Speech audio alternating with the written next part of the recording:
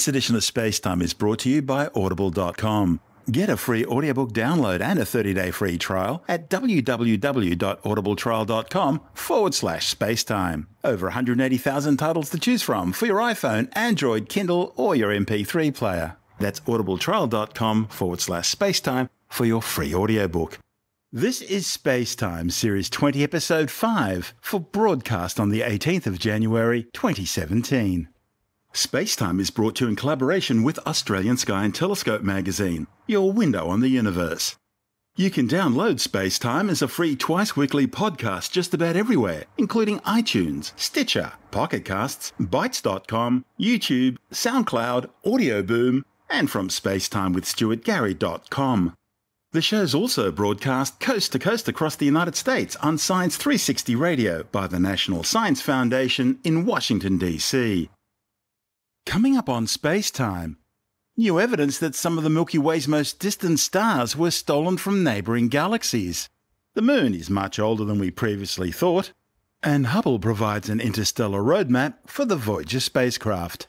All that and more coming up on SpaceTime. Welcome to SpaceTime with Stuart Gary.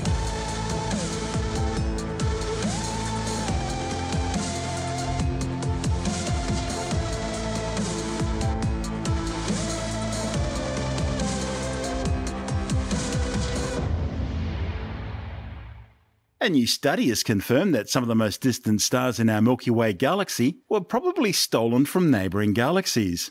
The findings, reported in the Astrophysical Journal and on the pre-press physics website archive.org, are based on a study of 11 distant Milky Way stars, all located about 300,000 light-years away and well beyond the Milky Way spiral disk. The new research shows that almost half of these stars were most likely gravitationally ripped from another galaxy, the Sagittarius Dwarf Elliptical or Spheroidal Galaxy, a satellite galaxy of the Milky Way. The stars are contained in a stellar tidal stream, extending over 1 million light-years across space, linking the two galaxies. The stream is some 10 times the length of the Milky Way itself. The Sagittarius Dwarf Galaxy is currently in the process of being consumed by the Milky Way through a process called galactic cannibalism. It's how small galaxies get bigger. The galaxy is expected to pass through the Milky Way within the next 100 million years. The Sagittarius stream is a trail of stars in polar orbit around the Milky Way which have been leached from the Sagittarius Dwarf Galaxy. The study's lead author, Marion Dietrichs from the Harvard-Smithsonian Center for Astrophysics, describes the stellar stream as being more like a creek compared to the giant stellar rivers still predicted to be eventually found. The Sagittarius Dwarf is the largest of a dozen or so dwarf galaxies orbiting around the Milky Way. It has a diameter of about 8,500 light-years, compared to the 100,000 light-year diameter of the Milky Way itself. Earlier observations indicate the Sagittarius Dwarf has multiple stellar populations. These estimates are based on the composition of stars within the galaxy, which range in age from the oldest globular clusters, which are almost as old as the universe itself, through to extremely young trace stellar populations, just a few 100 million years old. Over the 13.8 billion year history of the universe, the Sagittarius Dwarf Galaxy has made several loops around the Milky Way. On each orbit, the Milky Way's gravitational tides have tugged on the smaller galaxy, literally pulling it apart and ripping stars off it. Dietrichs and a PhD advisor, Harvard theorist Avi Loeb, used computer models to simulate the movements of the Sagittarius Dwarf Galaxy over the past 8 billion years. They then varied the satellite galaxy's initial velocity and angle of approach to the Milky Way to determine what best matched the current observations. Avi Loeb says the starting speed and approach angle have a big effect on the orbit, just as the speed and angle of a missile launch affects its ultimate trajectory. At the beginning of the simulation, the Sagittarius Dwarf contained about 10 billion times the mass of our Sun. That's equivalent to about 1% of the Milky Way's mass. The team's calculations showed that over time, the dwarf galaxy lost about a third of its stars and a massive 90% of its dark matter. This resulted in 3 distinct streams of stars, which reach as far as 1 million light-years from the centre of the Milky Way. In fact, they stretch all the way out to the very edge of the Milky Way halo, displaying one of the largest structures on the observable sky. The authors found that about 5 of the 11 most distant stars in our galaxy that they measured have positions and velocities that match what you'd expect to find from stars being stripped off the Sagittarius Dwarf. Now, while the other 6 don't appear to be from Sagittarius, it seems they were probably removed from another satellite dwarf galaxy. In fact, astronomers have already mapped several streams of stars which appear to be moving through the Milky Way in slightly different directions and speeds to the majority of stars in the Milky Way. A good example, the Virgo stellar stream, is a stream of stars that's believed to have once been an orbiting dwarf galaxy that's already been completely distended by the Milky Way's gravity. Science's understanding of dark matter predicts that there should be hundreds of dwarf galaxies orbiting around big galaxies like the Milky Way and Andromeda. However, so far, only about 50 small dwarf galaxies have been found within 1.4 million light-years of the Milky Way. And not all of them are necessarily in orbit around the Milky Way. Some may themselves be in orbit around other satellite galaxies, or just passing by. The only ones visible to the unaided eye are the Large and Small Magellanic Clouds, 2 southern hemisphere galaxies which have been observed since prehistory. Measurements with the Hubble Space Telescope in 2006 suggest that both Magellanic Clouds are moving too fast to be orbiting the Milky Way, may just be passing by. Mapping projects like the Sloan Digital Sky Survey have already charted one of the 3 stellar streams predicted by simulations to be coming from the Sagittarius dwarf galaxy, but it hasn't yet determined the full extent which the models suggest. Future instruments like the Large Synoptic Survey Telescope, which will detect much fainter stars across the sky, should be able to identify the other streams. You're listening to Space Time. I'm Stuart Gary.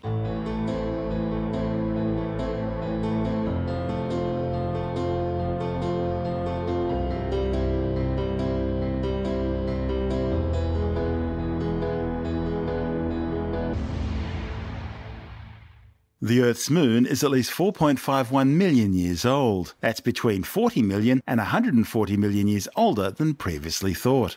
The findings, reported in the journal Science Advances, are based on a new analysis of zircons found in lunar minerals brought back to Earth by the Apollo 14 mission in 1971. Scientists are already pretty confident that our moon was formed as a result of a giant impact, when a Mars-sized planet called Theia collided at an acute angle with the early proto-Earth some 4.5 billion years ago. The collision melted both bodies and flung a sea of molten ejected debris into orbit around the Earth, which eventually coalesced to form the Moon. But exactly when this colossal impact occurred is still something of a hotly debated topic among astronomers. Scientists have been trying to settle the question for many years using a wide range of different scientific techniques. This new study's lead author, Melanie Barboni from the University of California, Los Angeles, says her team were finally able to pin down the age of the collision to within 60 million years of the birth of the solar system, 4.6 billion years ago.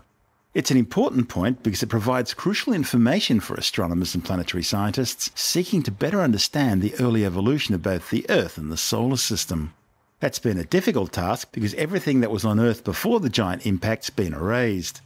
While scientists may never know precisely what happened before the Theia collision, the new findings are important because they'll help scientists continue to piece together major events which followed the giant impact.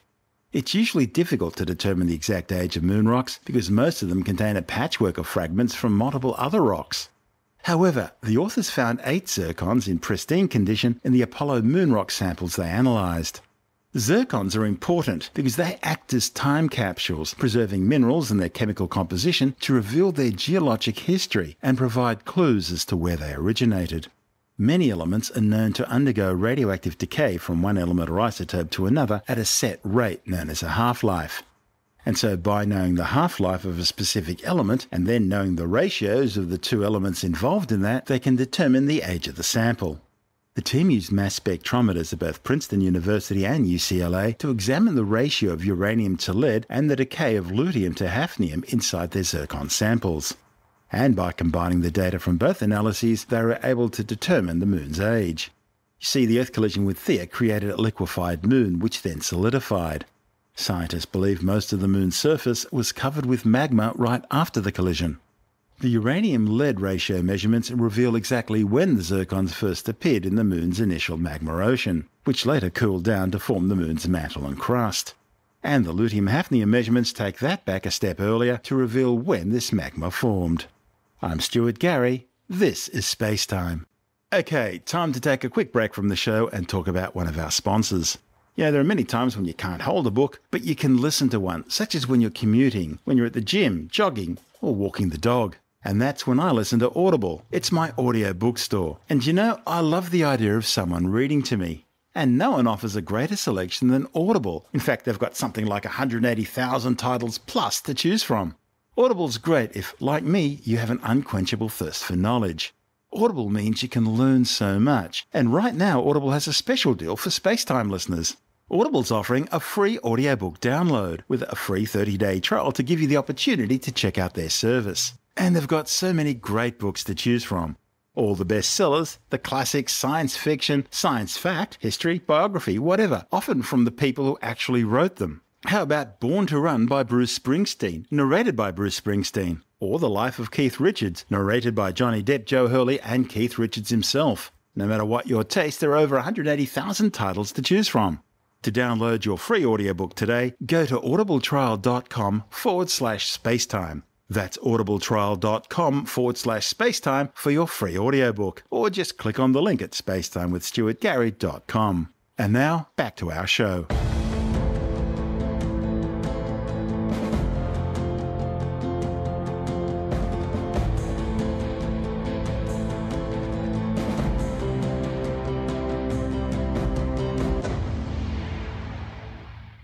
Scientists in Australia have developed a new optical telescope chip which will enable astronomers to have a clearer view of alien planets capable of supporting life. Seeing a planet outside of our solar system, which is close to its host star, that is in the star's habitable zone, is extremely difficult with today's standard astronomical instruments because of the glare coming from the host star.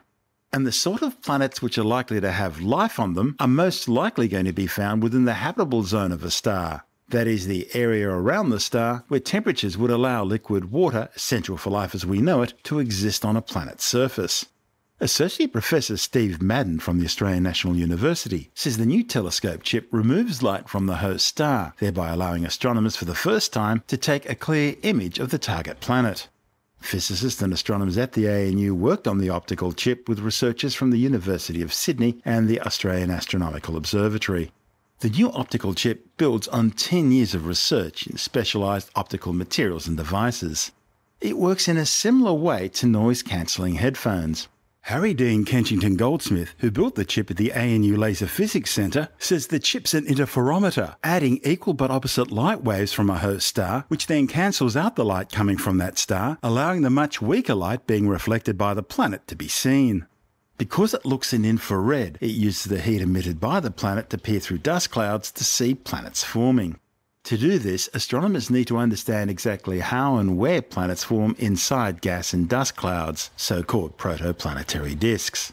Madden says ultimately the same technology will allow astronomers to detect ozone on alien planets, and that could be an indication of life. Today, when people try to do so-called direct imaging, where we're trying to look at the planets directly through a telescope, the state of the art for a long time has been something called a coronagraph, which is basically a system that blocks the starlight via a mechanical disk where the star appears in the field of view. It's sort of like an artificial eclipse, really, isn't it? Exactly. And you have to do this because the star is very much brighter than the light emanating off the planets by sort of, a million times of that kind of order, maybe more, depending on the relative sizes, the distance from the star, etc. So you've got a huge contrast problem that you have to overcome by getting rid of the starlight. And so, yes, you can put this disk in place, but the problem is that you get light leakage around this disk. And there are great problems in reducing that level of light leakage to a level that you can see the planets. It can be done, but it usually means you need a disk, if you like, that's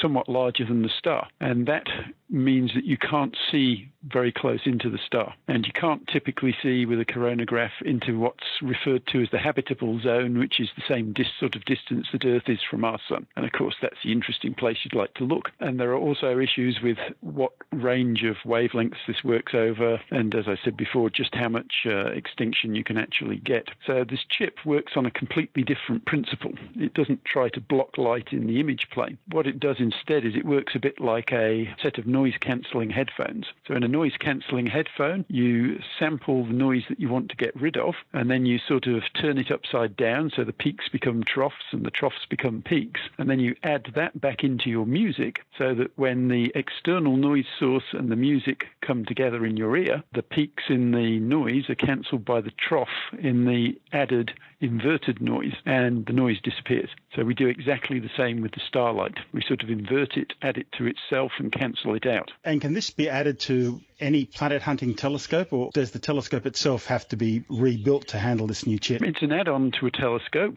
The key here, though, is that you really need to use quite large telescopes to get suitable signal levels. So we're talking 8-meter class telescope really and up. And the other thing that's important about this chip in that sense is that this technique has been applied before using chips, but only in the near-infrared and visible range of wavelengths. And a lot of people who want to look for exoplanets want to look at them for either when they're forming, which means that they're in the middle of a dust cloud and they're quite hot. So you can't actually see through the dust cloud to see the exoplanet. And so the way around that is to do what firefighters do and use the infrared. So they use their infrared cameras to peer through the smoke and to see where the fire's happening. And that works because light in the infrared is scattered a great deal less than in the visible when you're going through a medium with lots of dust or smoke in it. Actually, people don't realise this, but people are actually more visible in the infrared than they are in visible light. That's right. And so indeed, in fact, are forming exoplanets because they're usually at 1,000-degree type temperatures. And so that means that we can, A, get a lot more contrast because we've got a brighter planet, and B, we've also got the ability to see through the dust and reach the planets. So the big extra deal here is that this is the first time that anyone's been able to make a chip that works in the infrared to do that. And has it been applied on any telescopes as yet? Not yet, no. The main barrier to doing that is that this is perhaps the most critical component of the system to do this, but it's not the only component. And so there are a number of other researchers working on components that deliver the light into this chip, for example. And they're not quite ready with those components yet. But I take it if you're talking about 8-meter range, that means Subaru, Keck, VFT, and of course, the new telescopes being built now, the 30-meter range telescopes, which are so exciting. Yep, that indeed is correct. And the other thing that I hadn't said yet was that it relies on interferometry to do that cancellation. And that means that everything has to be super stable in terms of you can't have random variations in the optical paths that the light is going through. And the atmosphere, of course, is one source of those. So you have to have very good adaptive optics correction of atmospheric fluctuations, and that's only really installed on telescopes like Subaru. Adaptive optics is like you're making an artificial star high in the ionosphere, and you shine a laser beam at that star, and by looking at the distortion of that, you can then compensate the mirrors through little actuators underneath the mirrors to make them move up and down many thousands of times per second to compensate for the changes in density and movement of molecules in the atmosphere. It's sort of like looking at the top of a swimming pool from the bottom of the swimming pool. Exactly, yes. I talked about the fluctuations in the atmosphere. The other side of it is fluctuations in the telescope and the downstream optics. Having a chip enables you to, once everything's on the chip, it doesn't move. So it's insensitive to vibration, relatively insensitive to temperature and everything else. So by putting it on a chip, you get the stability to do the interference. Okay, so where to next? Well, the other angle that the chip gives us is the materials that it's made of are actually transparent much further up into the mid-infrared than we will initially be using them. And that's where the sort of alien life form opportunity comes in that if you look at around the 10 micron range, which is sort of equivalent to the Earth's temperature now, you will find that there's a characteristic absorption there that allows you to identify the presence of ozone. And ozone is a very important biomarker for life processes that are like those on Earth. So first we get it working at a range of wavelengths to look for forming planets, understand the issues, get all the instrumentation working, and then we go on and basically just change the dimensions of the device and look at 10 microns to go looking for ozone and potentially life. And that, of course, is the big banana, isn't it, finding life on another planet? And even if we don't find life, that's just as scary, isn't it, that if we are the only ones there are in the universe? Yeah, well, I think it will take us a long time to make our minds up on that, as there's so many stars and planetary systems to look for and at. It's a great time to be a planetary scientist right now and a planet hunter, because we're now at that stage where we're opening this new vista of exploration. We now know that pretty well every star out there most likely has a planet or more than one planet, in many cases, orbiting around it. And some of those planets are bound to be in the habitable zone. Indeed, yes. That's Associate Professor Steve Madden from the Australian National University. You're listening to Space Time. I'm Stuart Gary.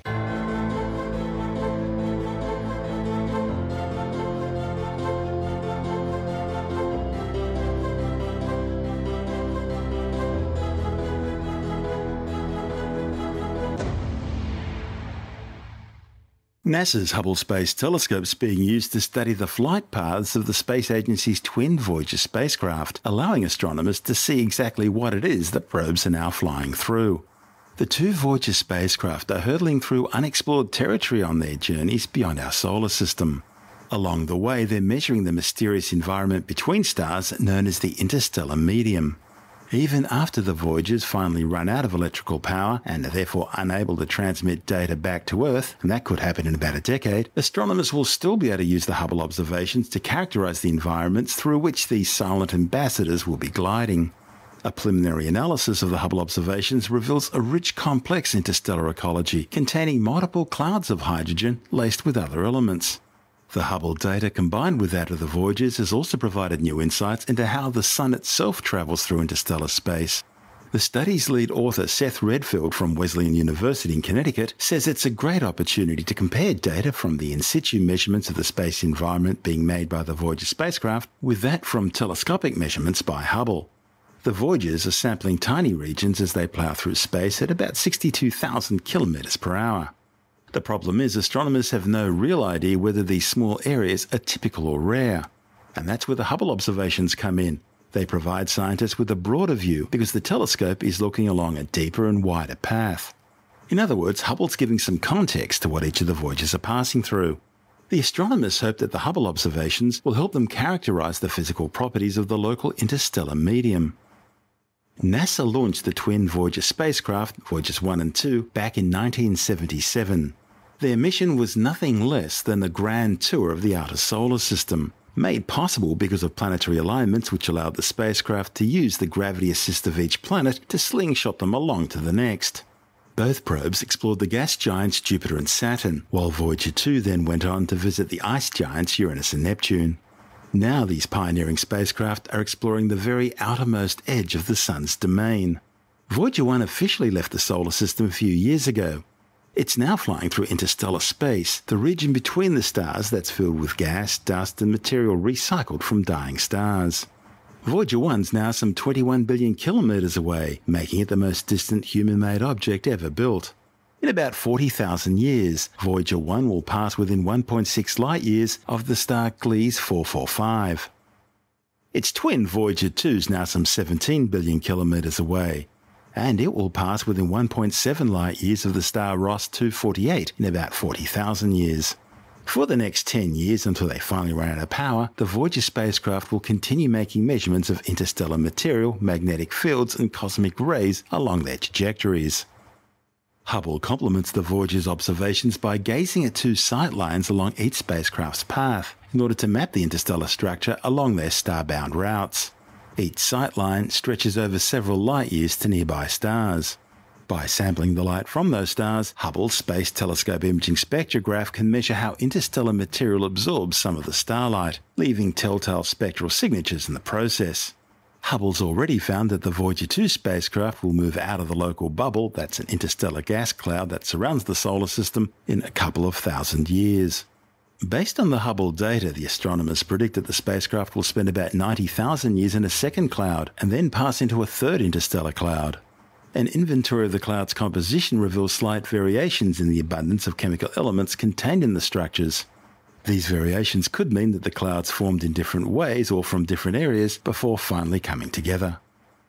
An initial look at the Hubble data also suggests that the Sun's passing through clumpier material in nearby space, which may affect the heliosphere, the large bubble containing our solar system, which is produced by the Sun's solar wind. At its boundary, known as the heliopause, the solar wind pushes outwards against the interstellar medium. Hubble and Voyager 1 have already made measurements of the interstellar environment beyond this boundary, where the wind comes from stars other than the Sun. It seems the heliosphere is compressed when the Sun moves through dense material, but then expands back out again when the star passes through lower density matter. This expansion and contraction is caused by the interaction between the outward pressure of the solar wind composed of streams of charged particles and the pressure of the interstellar material surrounding the Sun.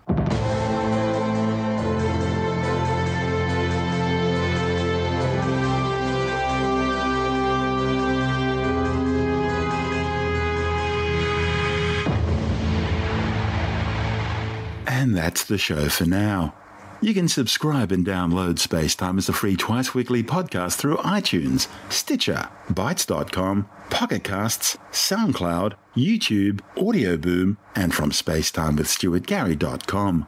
The show's also broadcast coast to coast across the United States on Science 360 Radio by the National Science Foundation in Washington, D.C. This is SpaceTime with Stuart Gary. For more, you can follow us on Facebook, Twitter, and Tumblr. Just search for SpaceTime with Stuart Gary. SpaceTime is brought to you in collaboration with Australian Sky and Telescope magazine, your window on the universe.